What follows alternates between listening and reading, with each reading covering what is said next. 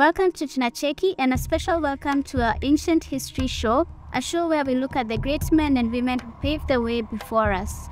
Before we continue, please take the time to subscribe and hit the notification bell. In today's video, we look at the story of a formerly enslaved African who became one of the greatest rulers in India. We look at the life of Malik Ambar.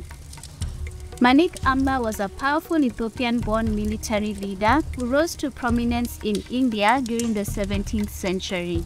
His life began in 1548 as Chapu, a young Ethiopian boy from the region of Harar.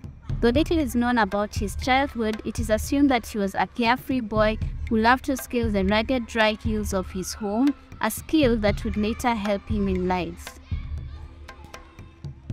His journey to India was a crazy experience, as at first he was sold by his parents as a slave, which was sometimes the case during times of hardship. He first traveled to Yemen and then was sold again to a slave market in Baghdad and again sold several times until he eventually was sold to the powerful Nizam Shah of the Ahmadnagar Sultanate located in present-day India. Along the way, he converted to Islam and changed his name to Malik Ambar. When the newly christened Malik Amber arrived in India, he caught the eye of Shingis Khan, the Prime Minister of the Deccan state of Ahmednagar, who bought him. Crazy enough, Shingis Khan was not an Indian. In fact, he was an Ethiopian just like Amber. When Shingis died in the 1580s, Amber was finally his own man, a free man at that. He managed to gather other Africans as well as Arabs to form an elite mercenary group. Amber left Ahmednagar with his men, and for a while, he worked for hire all over the Deccan. He later served as the regent of the Nizam-Shahi dynasty of Ahmednagar from 1600 to 1626. He raised a cavalry which grew from 150 men to 7,000 men in a short period of time. One of Malik Ambar's most famous victories was the Battle of Rohan, which took place in 1621. He was leading a force of around 20,000 troops against the Mughal army, which was led by the governor of Gujarat. Despite being outnumbered, Malik Ambar was able to use his superior knowledge of the terrain to his advantage. He ordered his troops to create a false camp, which made the Mughal army believe that they were attacking the main camp. In reality, Malik Ambar had stationed his troops at the high ground, where they were able to launch a surprise attack on the Mughal armies from above. The Mughal army was caught off guard and suffered heavy losses, while Malik Ambar's army emerged victorious. The Battle of Rohan is considered one of the greatest military victories in Indian history, and Malik Ambar is remembered as one of the greatest military leaders of his time.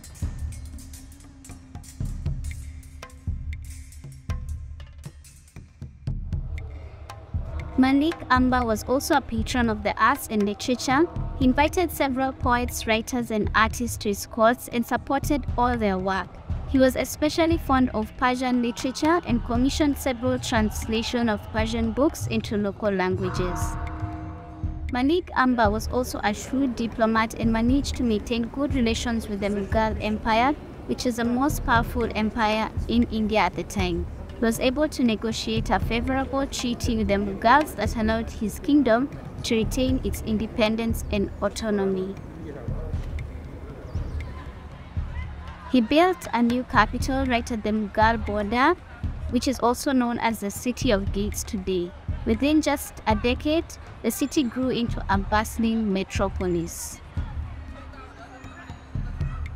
Malik Ambar's legacy lives on to this day. He is remembered as a wise and just ruler who was able to rise above his humble beginnings and create a powerful and prosperous kingdom. He remains an inspiration to many people in India and all over the world, who admire his determination, leadership, and vision. He died in 1626 at the age of 77. Thank you for watching today's video. Let us know your thoughts about this brilliant hero in the comments below. If you haven't watched our other videos which celebrate our Mama Africa, be sure to do so. We have the Mysteries of Africa series and the Amazing Places of Africa series. If you haven't subscribed yet, please do so and hit the notification bell so you can be alerted every time we post a video. It's been me, Linda from Tuna Travel. Be sure to check out my YouTube channel. Until the next video, stay safe and remember, Africa is watching.